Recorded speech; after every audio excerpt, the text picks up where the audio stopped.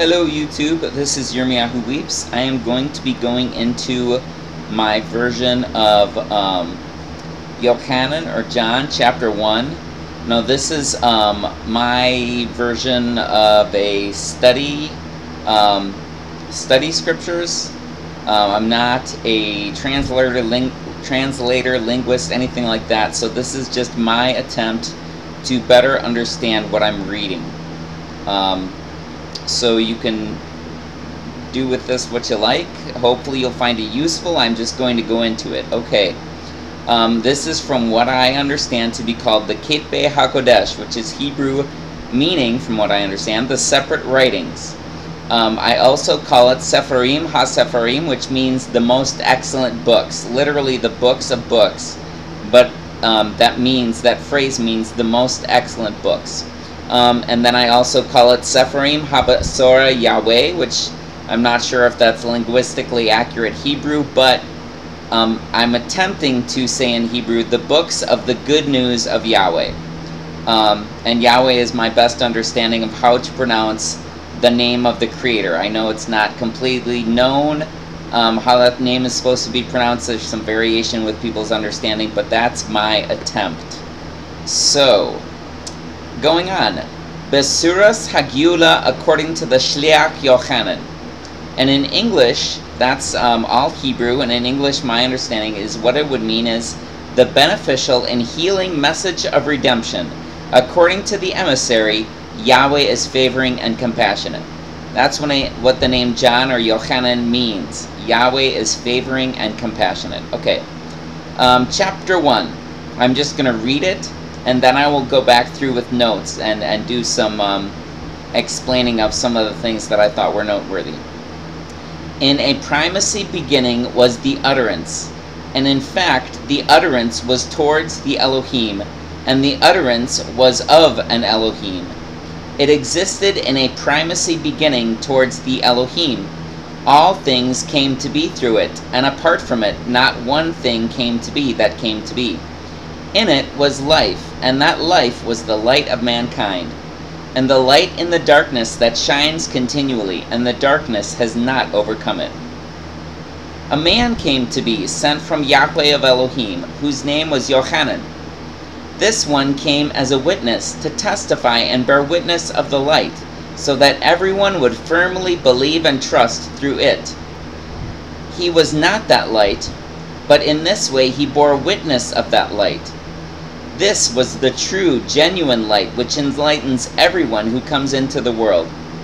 He was in the world, and the world came to be through him, but the world didn't know or understand him. He came to those who were his own, but those who belonged to him didn't receive or join with him. But to all who did receive and join with him, those who believe and trust in his name, he's given the right and power to become sons and daughters of Yahweh of Elohim, who weren't conceived out of blood, not out of the desire of the body, not out of the desire of a man, but out of Yahweh of Elohim they're conceived. And the Torah, the utterance, became flesh and dwells among and with us, and we saw his importance, the importance of the unique one close to the Father, completely filled up and full of precious beauty and healing security and truth. Yochanan testified and bore witness about him, and shouts out, "This was the one about whom I said, 'He who comes after me has become ahead of me, because he was preeminent to me.'" From his complete fullness we've all received lovingly kind favor upon more lovingly kind favor. Because the Torah was given through Moshe, the lovingly kind favor and the truth came to be through Yeshua HaMashiach. No one has ever seen Yahweh of Elohim.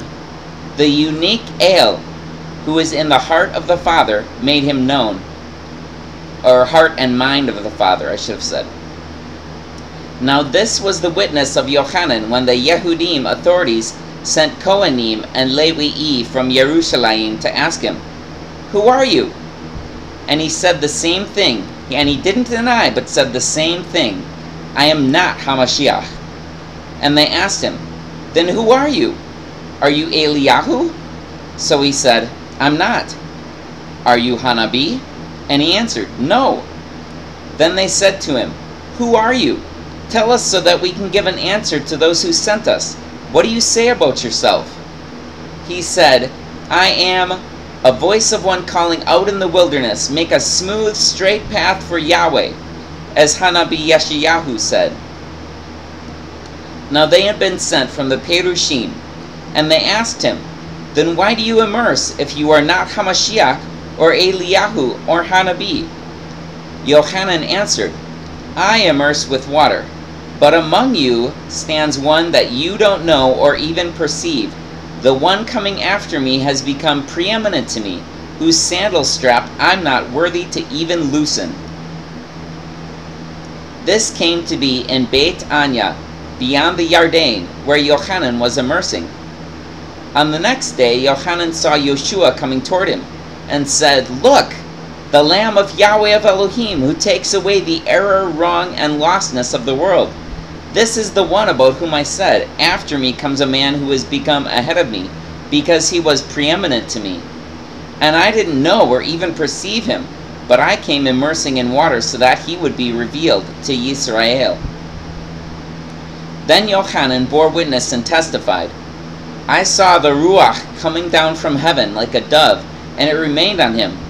And I didn't know or even perceive that it was him, but the one who sent me to immerse with water said to me, 'The one on whom you see the Ruach coming down and remaining on him, this is he who immerses with Ruach HaKodesh.' And I have both seen and I have witnessed and testified that this man is the Son, the chosen one of Elohim." Again on that following day, Yochanan was standing there with two of his Talmudim, and gazing at Yoshua as he walked by, he said, "Look, the Lamb of Yahweh of Elohim." When the two Talmudim heard him say this, they followed Yoshua.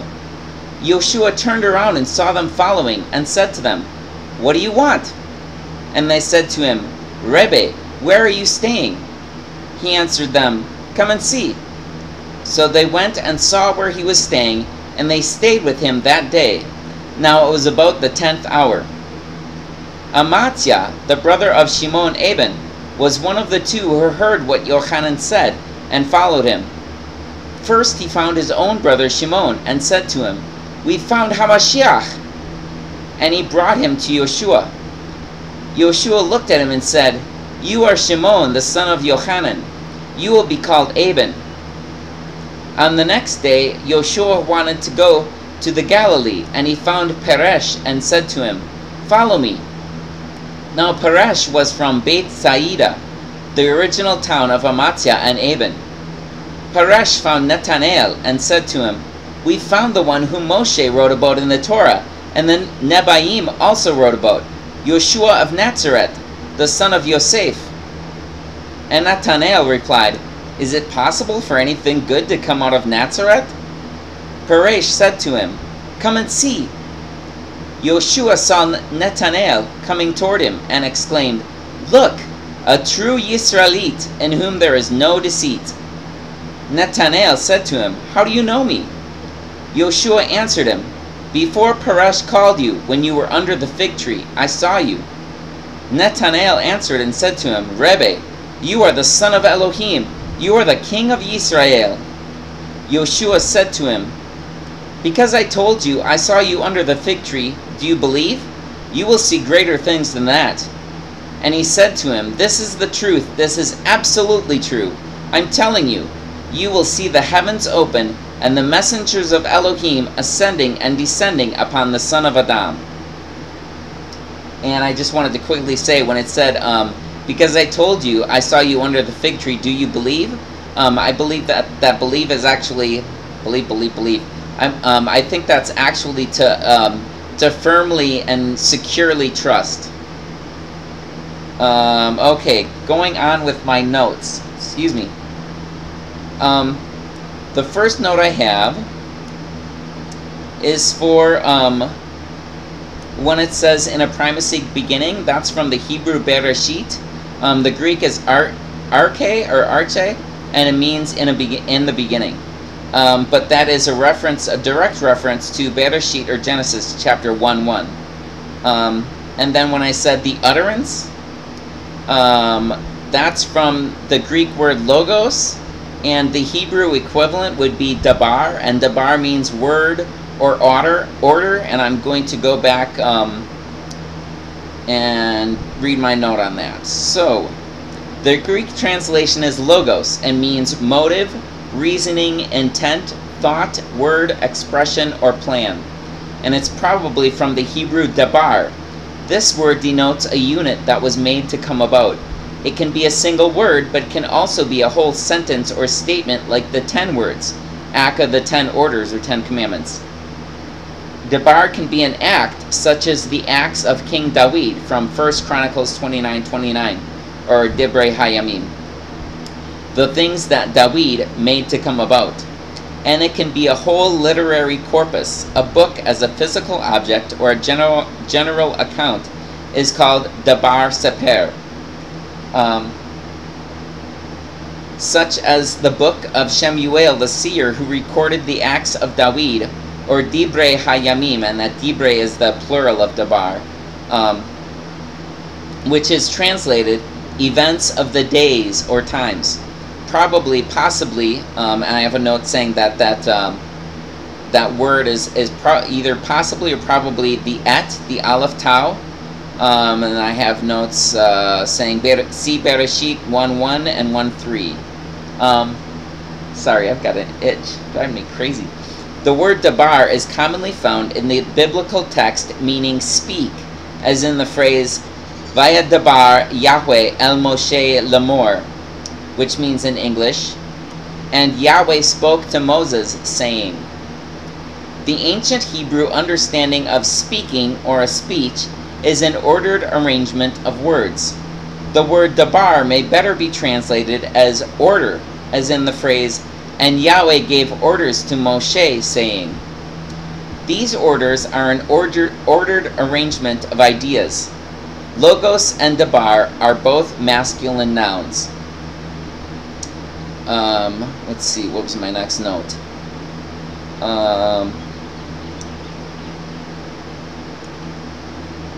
Man, I've got itch, sorry. When it says it was towards the Elohim and the utterance was of Elohim, and I think that utterance may very well be the Torah, but when it says, when I say of an Elohim, this is the note that I have for that. The construct does not suggest identity, that the utterance of Elohim was the person of Elohim, but rather quality, that the utterance of Elohim was Elohim utterance, that the utterance came from Elohim. It is the same idea as when Shaul, or Paul, said that all writings are Elohim breathed. The ancient Greeks used the word theos, both in the singular and the plural, similar to the Hebrew usage of Elohim, because the Elohim in Hebrew can mean plural of quantity or plural of quality, so it's either more than one or it's really, really awesome one. Greek scholar Jason Bedun from the Northern Arizona University says this. The Greek phrase is theos and hologos, which translated word for word is, a god was the word. Greek has only a definite article, like our the. It does not have an indefinite article, like our a or an. If a noun is definite, it has the definite article ho. If a noun is indefinite, no article is used. In the phrase from John 1:1, hologos is the word. If it was written simply logos without the definite article ho, we would have to translate it as a word. So we are not really inserting an indefinite article when we translate Greek nouns without the definite article into English. We are simply obeying rules of English grammar that tell us that we cannot say Snoopy is dog, but must say Snoopy is a dog. Going on. Man, just itch. Sorry. You probably don't need to know that. When I say it existed in a primacy beginning, this is my note on it. It may refer to it or he or she, depending on the context.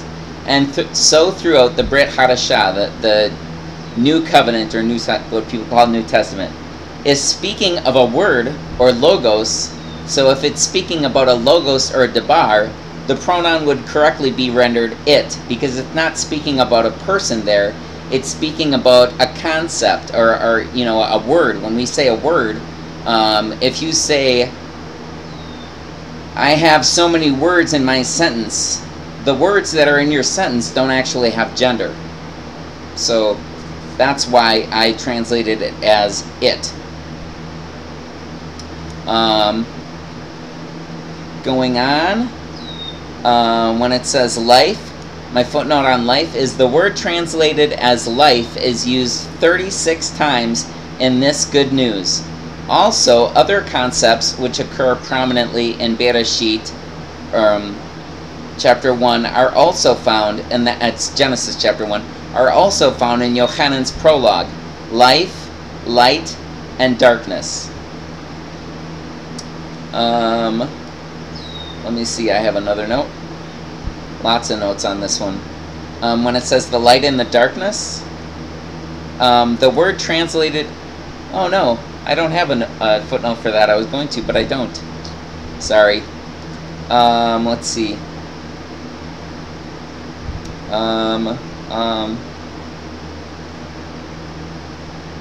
Oh, when it says, this one came as a witness to testify and bear witness of the light, so that everyone would firmly believe and trust through it. That it could be him, so it's either saying, so that everyone would firmly believe and trust through that light, or so that everyone would firmly believe and trust through Yochanan, or so that everyone would firmly believe and trust in the light, which is Yahweh, or which you could say was Yeshua, but I think there's a little bit of different ways of looking at that. Anyways, going on.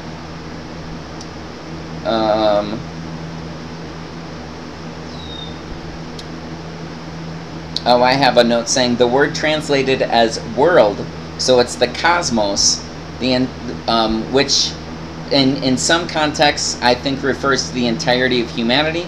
In some contexts it's referring to like the universe. In some contexts it's referring to our world, the earth, and what's on the earth, all of human activity and everything else that goes on the earth with the animals and everything.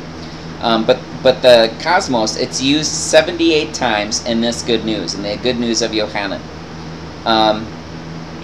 And then when if you noticed before, when sometimes I was saying it, and sometimes I said he, like when I was talking about the light, I was referring to it as it, but when I was talking about he was in the world and the world came to be through him, my footnote on that says, it is debatable which pronouns should be translated it and which should be translated he. I personally think that the name and related pronouns here are referring to the light, to Yahweh. So that is my note on that. My next footnote. Okay, sorry, looking. Oh, when it says, and the Torah, the utterance became, that it could be became or is flesh, or generated flesh. And that flesh would, the Hebrew would be basar, meaning good news, but it's, the concept of basar is meat or flesh, but when somebody brought good news, they would celebrate by having some meat, which was a rare thing. They didn't always do it. So, basar came to be known as good news, so I thought it was very interesting that the utterance, when the utterance became flesh, you could also be saying the utterance became good news. Fascinating to me. And dwells or dwelt, so I'm not sure whether it would actually be in the present tense or in the past tense. And it says in a mishkan, which we would understand to be tabernacle, but I think it's basically a temporary dwelling, if I remember. I might research it and post an annotation, but that's what I remember. I have a note saying the Greek word used is the same term used for the tabernacle. So the same term that they used for the Septuagint, I think it is, the Greek translation of the Tanakh, what people call the Old Testament, is the same word that's used there for the tabernacle, for the Mishkan. Oh, here, going back, sorry, itching like crazy. Oh, and when it says, and we saw his importance, the Greek word there is doxa, and means honor, and the Hebrew equivalent would be kabod, and means weight. And my note on that says, the weight is honor, or weightiness, like importance. Like if you say, oh, that person holds a lot of weight, you're not necessarily saying that they're a weightlifter or that they're really heavy. You're saying that they have a lot of importance and honor. They're held in high regard. And it can be referring to like reputation or opinion or wonderfulness or high regard. And I have here that when it says,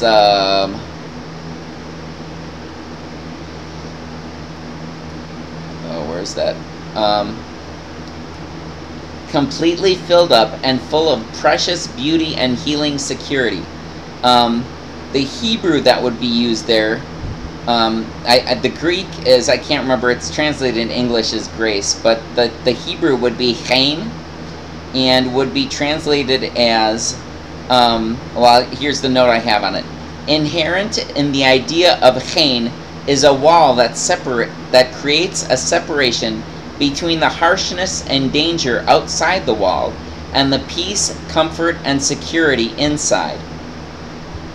So,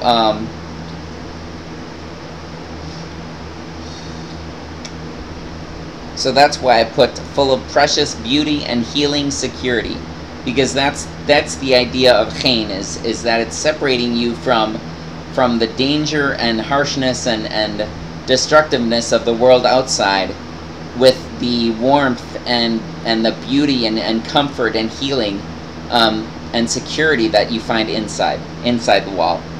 So, going on, and that when it says, this is the one about whom I said, he who comes after me has become ahead of me. That ahead of is emprosthein, and means to, like, if you're, I believe that it means like if you're following someone, that person that's ahead of you is ahead of you. That's the concept. And then the protos, because he was preeminent to me, is preeminent as protos, and means in a higher position. And the Hebrew term equivalent would be rishon, I believe. Then when it says, because the Torah was given through Moshe, because this happened, the Torah being given through Moshe, then this happened. The lovingly kind favor and truth came to be through Yeshua HaMashiach. And my note on that says, oh, I'll put an annotation. 1:0.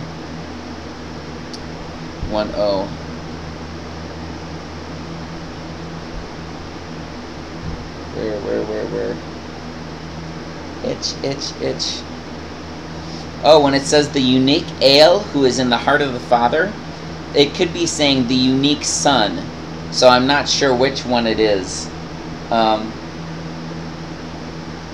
When I have, let's see.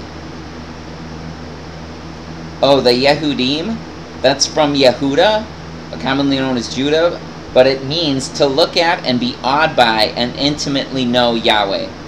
That's what the name Yehuda means. So the Yehudim is just the plural of the descendants of Yehuda, the descendants of his tribe. The word Yehudim, plural of Yehuda, is used 70 times in this good news, so it's used quite a bit.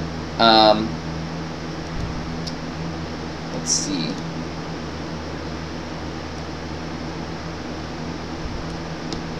Oh, with the Messiah, this is my footnote on Messiah. No uniform Jewish expectation of a single end times figure existed in the first century. A majority expected the Messiah, but some extra-biblical books describe Elohim's intervention without mentioning the anointed king relating to David. In parts of 1st Enoch, for example, the figure of the Son of Man, not the Messiah, embodies the expectations of the author. Essenes at Qumran seem to have expected three figures: a prophet, a priestly Messiah, and a royal Messiah.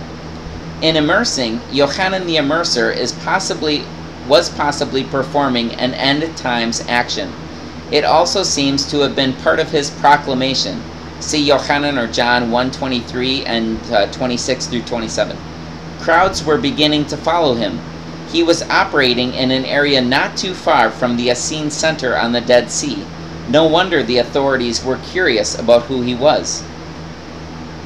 When they're asking if he's Eliyahu, my notes here says possibly, according to some Jewish belief, Eliyahu didn't die and will return to earth to herald the coming of the Messiah.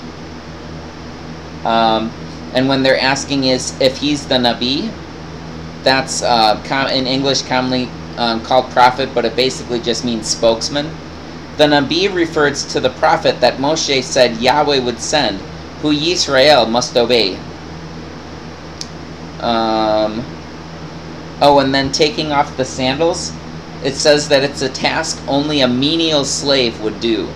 So a menial servant, it's basically a voluntary slave. It's not, from my understanding, it's not a slave in the concept that we understand slave, but it's more like an employee. It's like the janitor, or like, you know, some employee that you think is just really low on the totem pole kind of thing. Going on. That Beit Anya means house of affliction or misery, or poorhouse, or the house of Yah is compassionate, or house of Yah has intervened, and it's possibly the house of figs. So that's what Beit Anya means. 1y. Let me go back.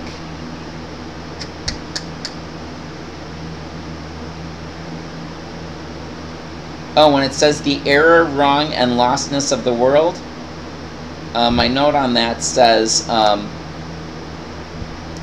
that it means having gone astray or missed the way, bewildered as to place, direction, etc., like lost children. That's basically what it's talking about. Like if children get lost and they have no idea where they are. That's the concept behind what's being talked about right there. Let's see. And the Talmudim, that's the Hebrew word that basically means students or learners or taught ones or disciples.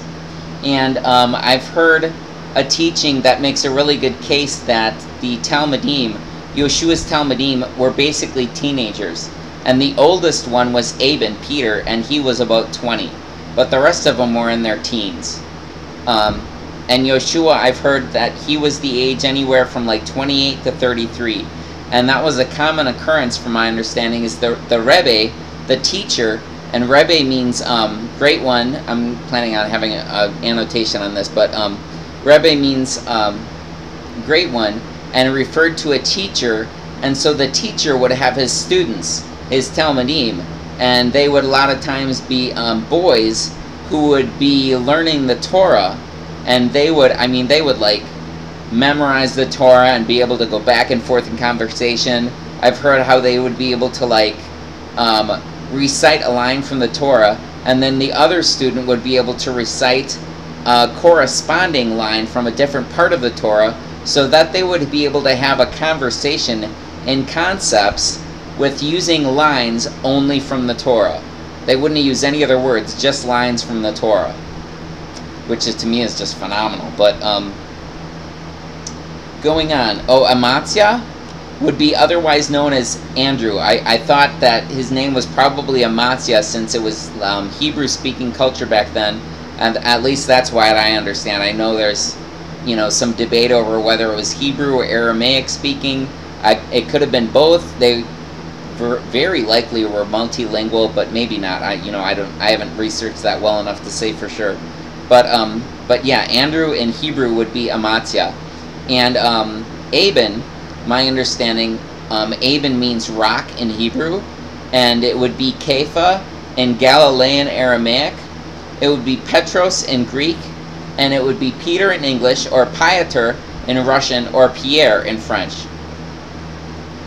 I have a note saying the Talmudim's understanding of who and what Hamashiach was possibly changed a lot, from the different views held by their culture at the time to who he was revealed to be. Then my note on Petros, because Petros is the Greek word for Aben, that's used for Aben or Kepha if you think that it was Aramaic. But Petros denotes a wobbly flint that won't supply any footing and can be tossed away at will. So Petros, basically, it's like saying that he's unstable, unreliable, and disposable. Another note I have is no explanation is given for why Yoshua wanted to set out for the Galilee, but probably he wanted to go to the wedding at Cana, which was about a 2-day trip. And that, let's see, JJ, sorry. Peresh was the Hebrew equivalent of the name Philip.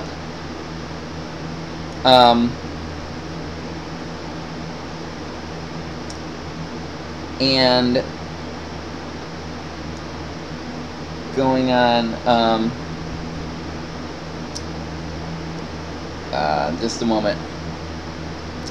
Oh, the son of Yosef was a title for the Mashiach. There were 2 Mashiachs in Hebrew understanding, from what I've learned. There were 2 Mashiachs. There was the son of David, the kingly Mashiach, and the son of Yosef would have been the suffering Mashiach. So they're saying that Yoshua, who is actually literally the son of Yosef, but he's also basically saying that he's the Mashiach son of Yosef. So whether they were intending that or not, I'm not sure, but that's what the title itself refers to.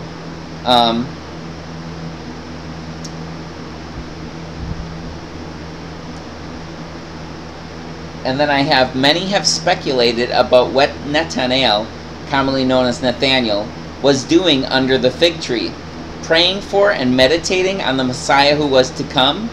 A good possibility, since the fig tree was used as shade for teaching or studying by the later rabbis.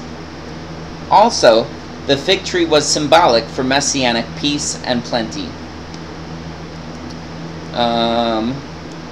That is all the notes I have for Yochanan 1:1. I will have annotations up with this, but if you have any insight into this, like I said, to me this is an in-depth Bible study is basically what it is to me. In-depth scripture study. That's what I use this for, to try and better understand what I'm reading. But if you have any insight into anything that I've got on here, please share it. I'd be very interested in learning. I hope this has been beneficial, and I hope it's not too long. Anyways, Yahweh bless you. Have a very good day life, all of it. Thank you for watching, and shalom. Au revoir.